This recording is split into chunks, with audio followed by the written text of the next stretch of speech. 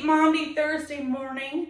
I wanted to make a quick video for those of you that are choosing to participate in the stripping of your home altar tonight. We wanted to make a video to help you set it up and know what to put there. And then we'll have a separate video tonight, like we'll have regular worship with the stripping of our altar in our sanctuary. But then we'll have a separate video for those of you who want to have that moment at home of stripping your home altar. But in order to be able to strip your home altar, you have to have a home altar, right?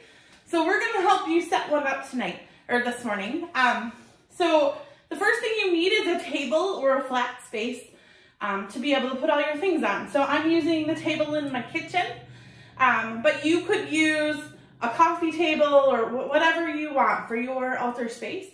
The first thing you're going to need then is a cloth or a fabric or a blanket or a towel, something that has some special meaning to you.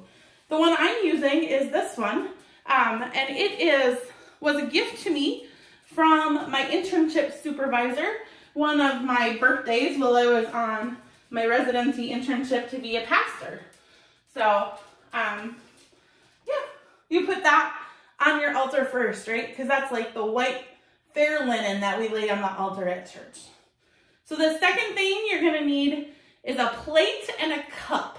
So those could look like any plate or cup. They're gonna symbolize communion for us tonight. But I'm just gonna use a regular lunch plate, and actually I'm using a mug from my set. So a plate and a cup. The next thing you're gonna need for your home altar is a candle of some form or a light.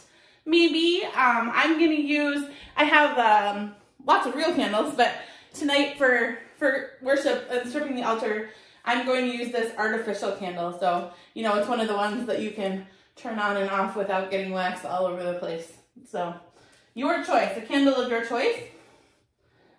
The next thing you're gonna need is some sign of life. So it could be a plant, could be your palm leaf that you made and cut out this weekend, could be leaves from outside. I'm actually going to use one of the members of Bethlehem gifted me with some beautiful flowers a few days ago, and they're still kind of alive, so I'm going to use those. So some symbol of life. The next thing you're going to need is a bowl or a basket. So that's going to symbolize our offering to God. So maybe something big enough that you could put some money in, or put you could write a symbol of something that you're going to do to serve other people. Sunday school, I know sometimes you guys get hearts that you can put in the offering because there's always love that we can share, right? So some kind of bowl to symbolize our offering. So I'm just going to use this bowl. All right. The next symbol you have, hopefully you have in your house, is a Bible. So it could be any Bible. It could be a kid's Bible, a story Bible, whatever that looks like for you. I've been using this Bible a lot for our daily bread, so I'm going to use that one. And I'm going to choose to just open it up because I like to be able to see scripture, right? And so finally, we have one last symbol that we are going to put on our home altar tonight, and that is a cross.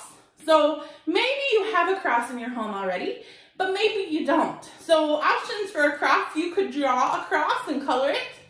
You could go outside and find 2 sticks and tie them together and use that for a cross. I actually had multiple crosses in my office at church, so I brought one of them home, and it's a Lenten cross that has all the different symbols of Lent on it. So I'm going to use that for my home altar.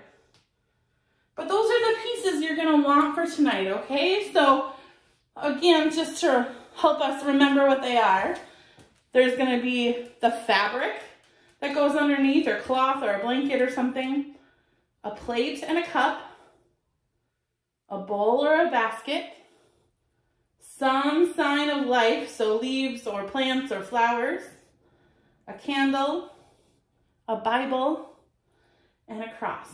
So hopefully not too tough for you to put together. Kind of lets you send out you on a scavenger hunt today to get ready for worship tonight. But we hope that you'll join us in stripping the home altar this evening. Thanks. We'll have a great day, and we'll see you at worship tonight. Bye.